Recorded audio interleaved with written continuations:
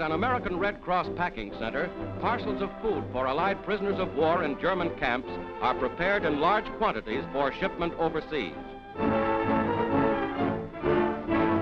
Each box contains biscuit, cheese, tinned meats, raisins, cigarettes, and other items, scientifically planned to fill out a healthful diet on the basis of enemy prisoner of war food rations for 1 week.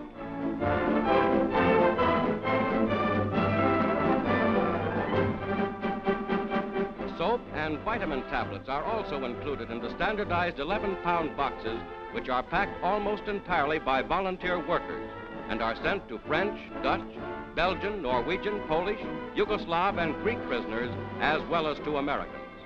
Fully packed, the parcels go by neutral transport to Switzerland and under international control are then distributed to Allied fighting men in German camps.